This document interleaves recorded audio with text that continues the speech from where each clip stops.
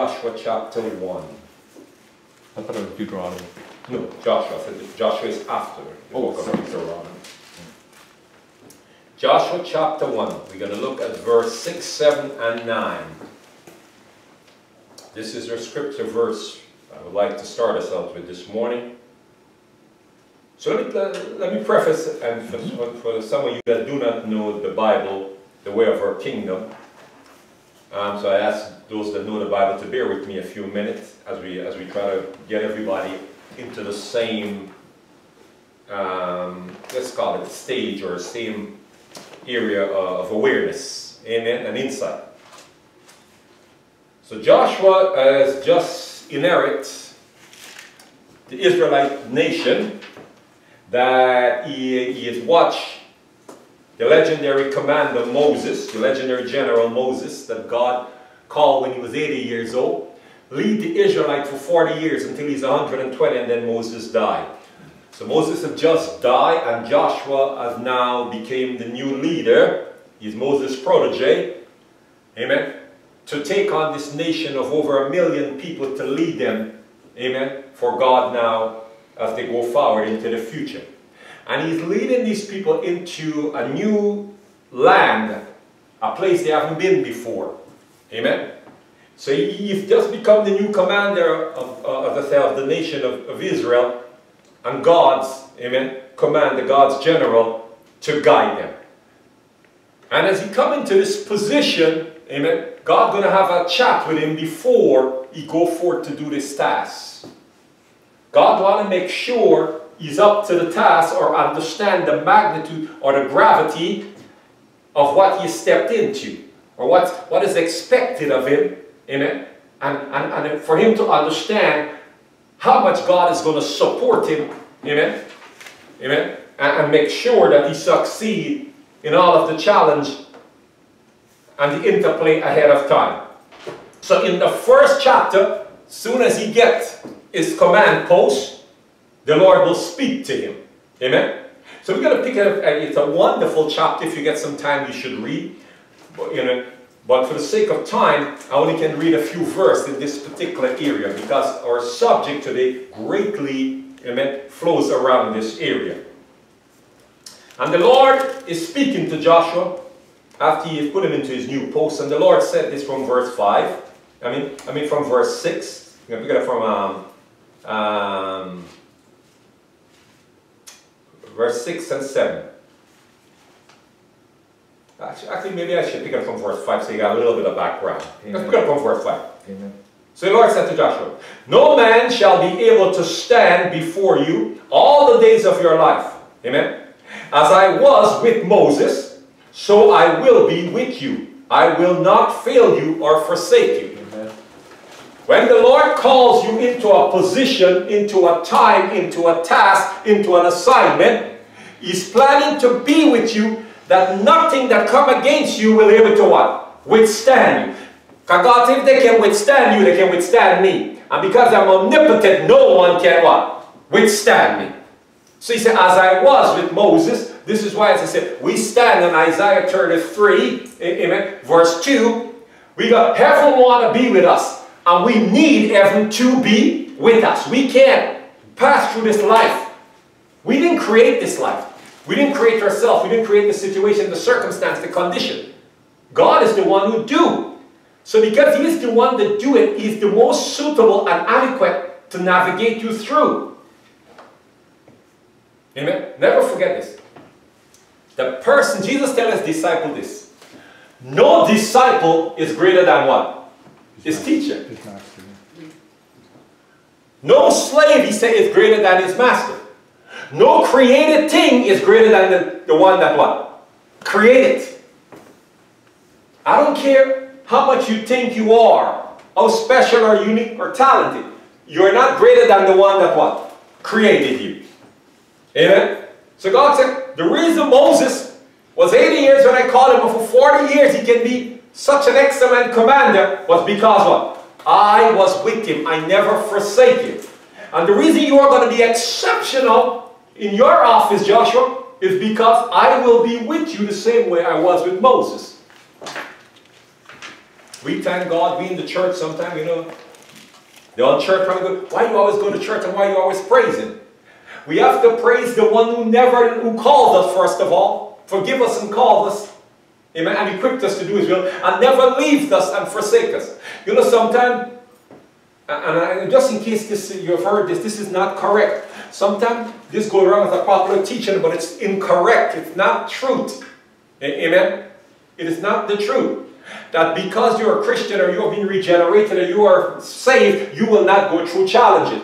Well, because Joshua became the commander, amen, of the Israelites and he has to go into a new land, he will not be challenged. If not, God don't need to give him the next instruction you see I'm about to read. That's not true. The challenge fall on what? The unchurched and the church. The rain fall on what? The just and the unjust. There are cloudy days that, amen, falls upon what? The Christian and there are rainy days that fall on the Christian and the non-Christian. The sun shines on the Christian and the non. The pandemic falls upon the Christian and the non-Christian. The only difference is one of them have federal support. The only difference is one of them have heavenly support. God never said He's not going to let this thing fall. He said, the difference is, I'm with you, and because of who I am, what makes me God, that is a non-issue. You got to care what those things are doing. You have me. I am your portion. You know, when God was distributing different gifts to the 12 tribes of Israel, the Levitical tribe was not allowed to get anything. No portion except some little land to live in. Because their portion was what? God. Him. He going on with them, what can be against them? What can oppose them in whatsoever they'll face? Amen? You see, you can get a gift or something, and a situation can be what? A greater magnitude, bigger than it, stronger than it, faster than it. But nothing is bigger than stronger than God. So if you ever have the choice between getting something and getting God, I'm telling you, get God. Get the source.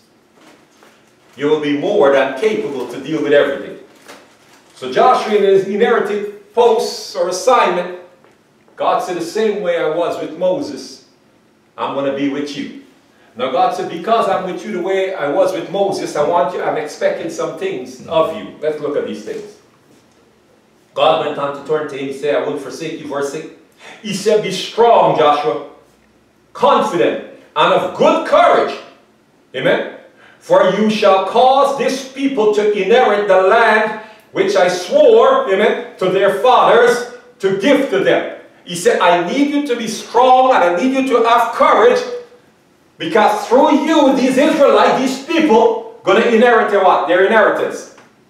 There's some of you God have called to be strong and into certain and to have courage in certain position, because you want to help your family, you want to help your community, you want to help these people, this nation, this generation cross over, get into a position.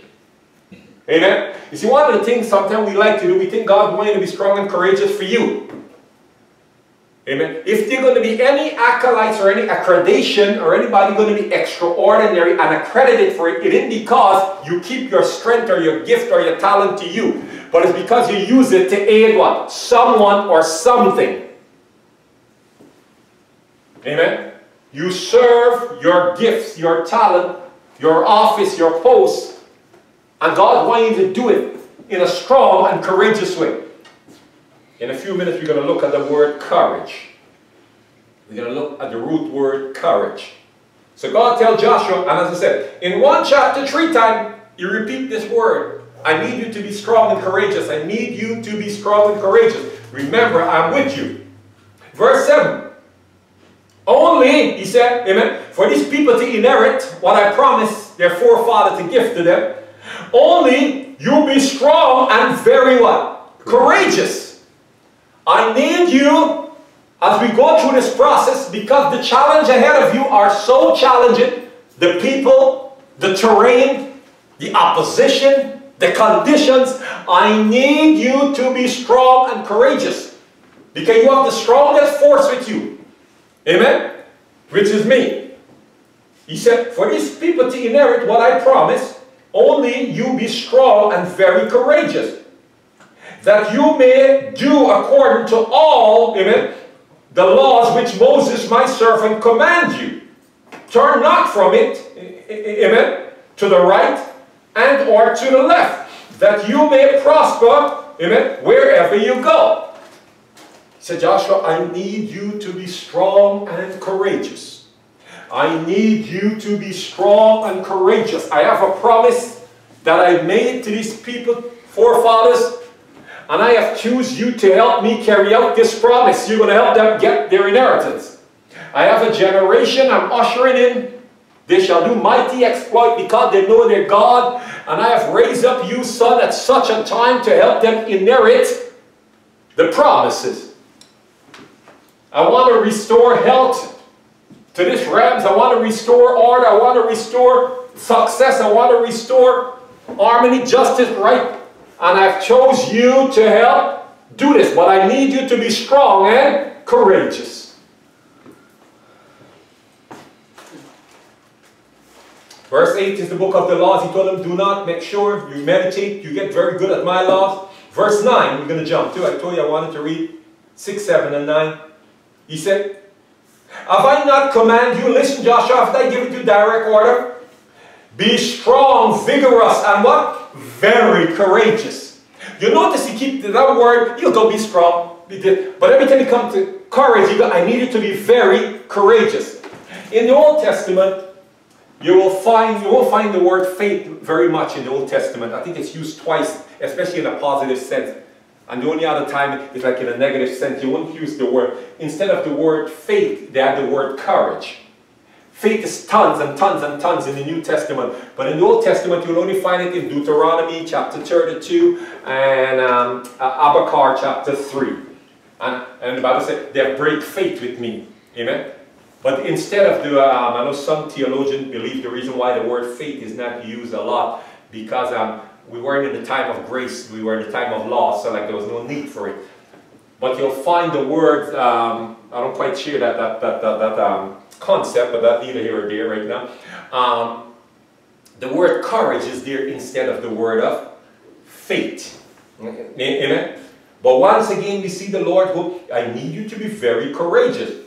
Be not afraid. Amen? Neither be dismayed, for the Lord your God is with you wherever you go. God said, because I am with you and I will not forsake you in the same way I was with Moses, I need you to be strong. I need you to have courage. I have something I want to give to these people. It's very important. The Bible said God's word is above his name. And I give my word to Abraham, Isaac, and Jacob. And what I give, I have to what? Bring to what? Fruition. There's no way around it. But you are the instrument. You are like my hands, the one I'm using to usher this promise into manifestation. And as I, a strong force, forging it through, I need a strong instrument to see it through. I need you to be courageous. The word courage comes from the Latin, the root word of it is Latin, the Latin word core or animal. A-N-I-M-O or C-O-R, core. It is the same word, the word core, it is the same word for, in Latin for art, amen, for our heart, and for courage. The same word for your art, amen, and for courage, core. C-O-R-E? C-O-R. C-O-R. Having heart. That's why we say have heart. Yes. Core is H3 or Latin. Yes, Latin. Amen. And I want to share something with you.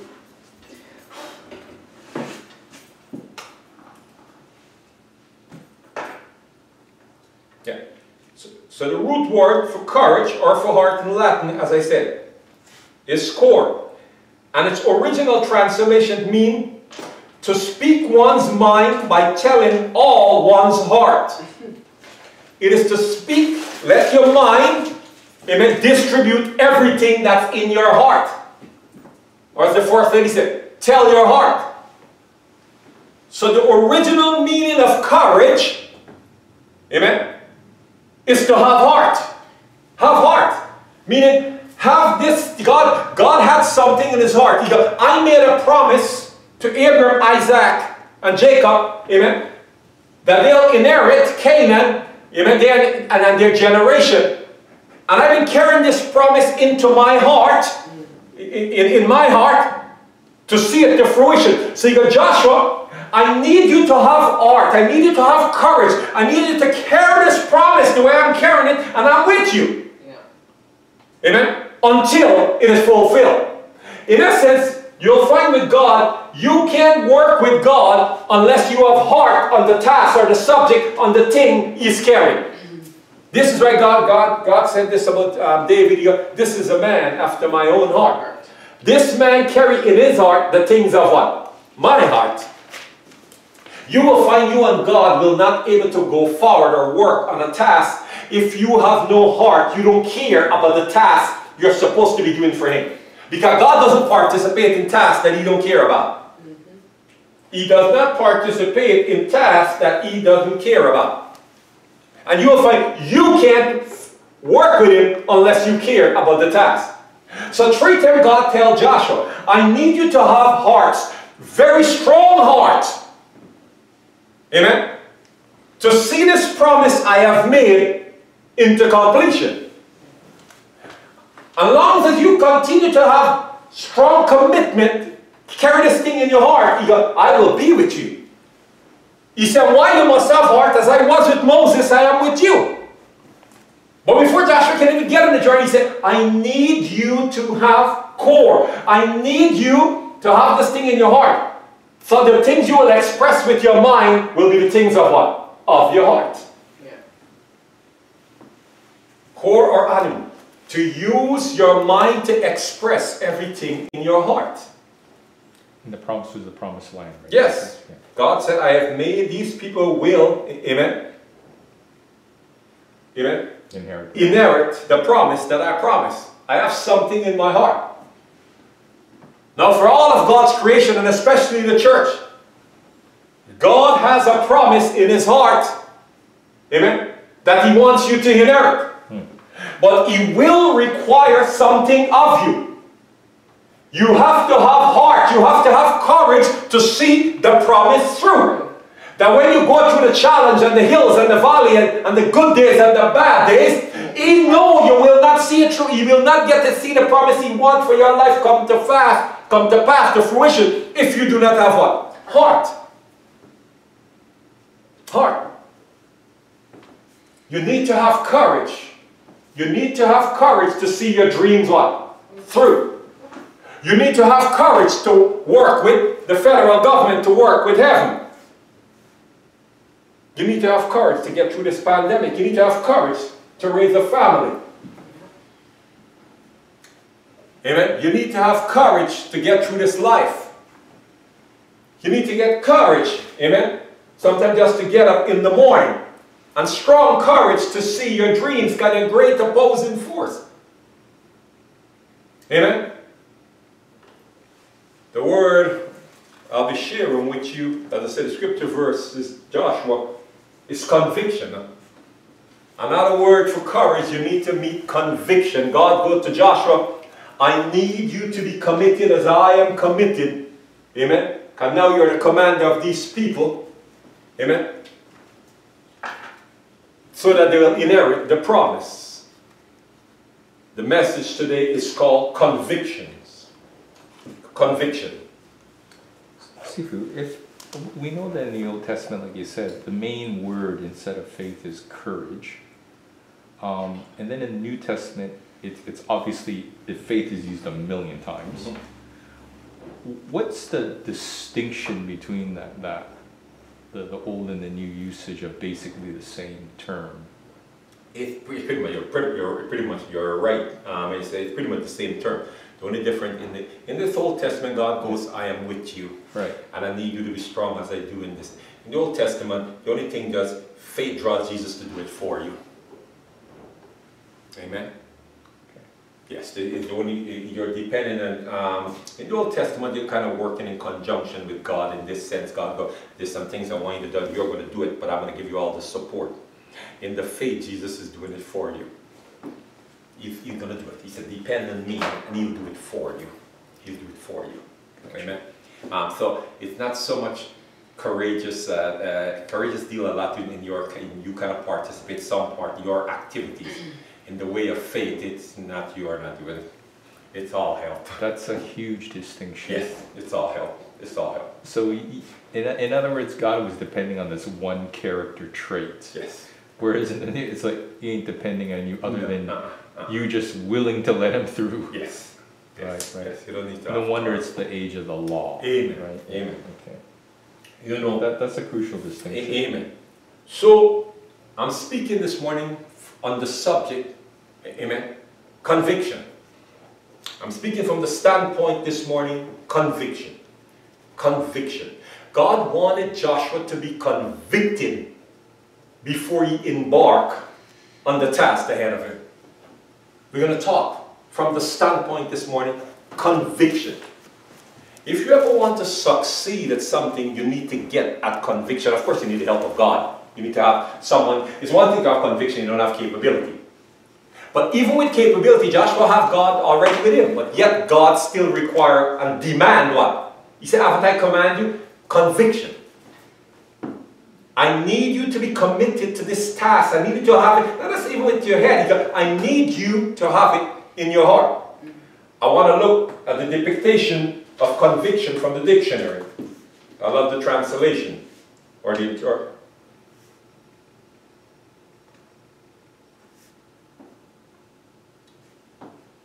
From the dictionary, a depiction of conviction, and in a sentence it said, conviction, the definition. A fixed or firm belief that no clever arguments, no persuasive fact or theory could make a dent in his conviction, in the rightness of his position. So conviction is when you take a position, and this position is so committed to, that no theory or argument or persuasiveness can move you off of the position. You are 100% committed. Your position is so fixated, and we're going to see how the kingdom of God look at this in a few minutes. God needed Joshua to be so committed that no self-doubt or self-talk or the opposing. When Moses was leading the Israelites, they were much challenged. Beside of the other tribes and the other enemies that was attacking, right within his own community, there were eruptions, people trying to take over the leadership, people opposing the leadership. Without conviction, you will walk away and go, why would I want to put up with this much crazy? Why do I? At one point Moses was so tired of fatigue. Did they come from my womb? Did they nurse off from my breast? Why do I have to deal with all this crazy? What do I deserve to deal with all of this? Why are you bringing this to me? So much a lack of heart. Amen. Without heart, you will not able to go forward. You will not able. You might be able to go forward and things are all nice and hunky-dory and there's no major challenge. But you're not able to go forward when the times, or when we say, when the going gets really tough. You need to meet conviction. So God addressed Joshua right off the bat, before he gets too far into his assignment. There are many people, they're very excited about their assignment. But after a few months or weeks or years in, they don't want no part of it. And because of the challenges of the conviction, of the assignment. This will happen if you have not meet conviction. You won't have the courage, meaning if you can't carry it in your heart. You know, you see this ever so often in the world. Someone starting a business or going out on a new adventure or something. And somebody goes, well, I'll help you, I'll be a partner. But I don't want to put no skins in the game. I don't want no investment. I don't want it to cost me nothing. I'll be a partner, but I don't want to put no skins in the game. Meaning, I don't want to have no commitment. I don't want it to cost me nothing. I don't want to have to carry it in my heart. I'm telling you, do not get into business, into enterprise with that person. Anyone who is not committed to invest their resource, you understand? They do not care enough about it to carry it in the heart. They'll easily walk. They will easily when the challenge, or when the situation, if the situation is worked, it's solved, it will become challenging.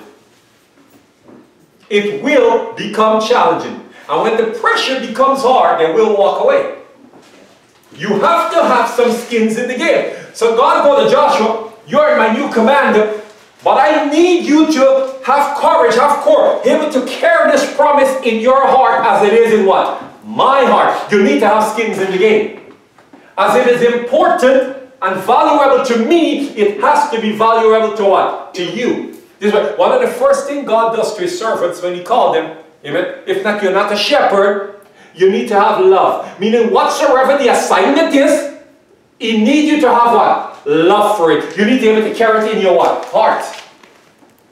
Because you know what you're going to express must come from what? Your heart. Tell somebody the heart matters. The heart matters. Solomon understands it so well. He said above everything else, guard your heart. The heart matters. Let me simplify this for you. You will only be able to do the things that you carry in your heart, that your heart care about. And you'll find God will only support the things that's in your heart that you care about. It's like the meeting place, like nothing outside of here. You don't care. So if you, as I say, you're about to start some new venture or adventure, and you're getting involved with people, and they don't have a heart for it. Amen. You see, when something, I'll teach you a secret. When something is in your heart, it keeps you up at night. It re-regulates the mind and reroutes the mind. When the mind is trying to wander here and wander there, this thing in your heart keep coming up. You see? And reconstitute the mind, reformat it, to go, hey, we got to figure this out. We have to get this out. The heart matters.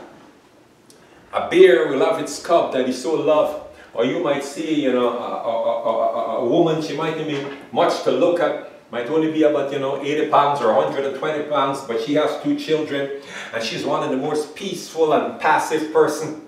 But you touch one of her children, you want to know if this is the same person. And she told him to, all of a sudden she switched into a mauling beast. Perfect. And ready to tear you apart. The reason why she cares her children where? In her heart. She cares these dear loved ones to her. She is willing to give up what? Her life for them. Yep. She goes, when you threaten or you move upon my children, you move upon what's valuable to me. Perfect. And all of a sudden she changed into the, you're like, isn't this the most nice person I know? What happened? Perfect. So God tells Joshua, I need you to have this kind of commitment 3 times in the same chapter. Perfect. As I care about fulfilling my promise, I need you to carry this promise in your heart. I always can tell they're preachers and they're shepherds. The Israelites, the Pharisees were some of the greatest teachers you'll ever meet. In fact, Jesus said, unless you can get knowledge surpassing the Pharisee, they knew inside out, but they weren't shepherd. They don't care the people and things and God, laws and principles in their heart. They just like knowing it in their head. Some people like to know a lot of things, but they don't have a heart for it. They don't care if they win or they lose in that matter.